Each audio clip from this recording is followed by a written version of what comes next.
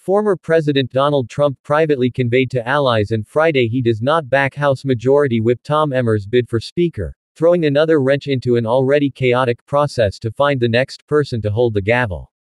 Trump's conversations come as Emmer has begun privately expressing his interest in the post. The Minnesota Republican, who has been making calls to fellow lawmakers, has emerged as an early frontrunner, having received the endorsement of former House Speaker Kevin McCarthy. But a sustained offensive from Trump, if one materializes, could spell doom, as any candidate for the job can only afford to lose a handful of votes. The former president's top allies are already working to thwart Emmer's candidacy. Trump supporters have begun passing around opposition research on the congressmember, and the pro-Trump War Room podcast on Friday afternoon turned into an Emmer bash fest. During an appearance on the program, top Trump advisor Boris Epshteyn noted that Emmer had yet to endorse Trump in the Republican presidential primary. If somebody is so out of step with where the Republican electorate is, where the MAGA movement is, how can they even be in the conversation? Epshteyn said. We need a MAGA speaker. That's what it comes down to. Because if you look at the numbers, if you look at the energy, if you look at the heat, this is the Trump party, this is the MAGA party. It is no longer the old-school khaki establishment Republican Party. Steve Bannon, a former Trump White House advisor and the War Room host, chimed in to call Emmer a Trump hater. Others close to Trump said Emmer as Speaker would open a breach between House Republicans and their likely presidential nominee.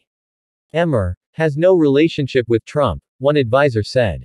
In conversations Friday, Trump made clear he was concerned by the prospect of Emmer in the Speaker's chair, telling people he believed the Minnesota Republican was not a fan, according to two people familiar with those private talks. Trump has complained, they say, that Emmer has not forcefully defended him against the indictments he is facing.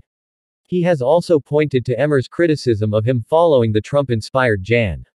6 Capitol riot, and reports, which Emmer strenuously denied, that as then chair of the House GOP campaign arm, he advised Republican candidates to avoid mentioning Trump.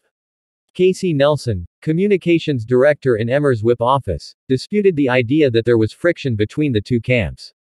As NRCC chair, Nelson said, Whip Emmer worked hand in hand with President Trump to help House Republicans fire Nancy Pelosi and retake the majority.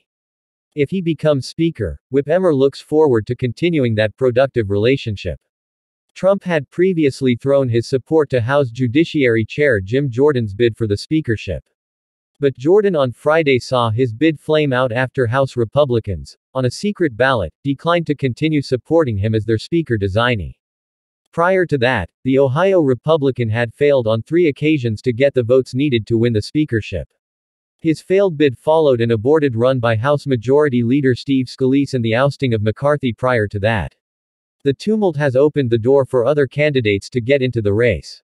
Those seen as possible contenders, other than Emmer, include Oklahoma Rep. Kevin Hern, Louisiana Rep. Mike Johnson and Texas Rep. Jody Arrington.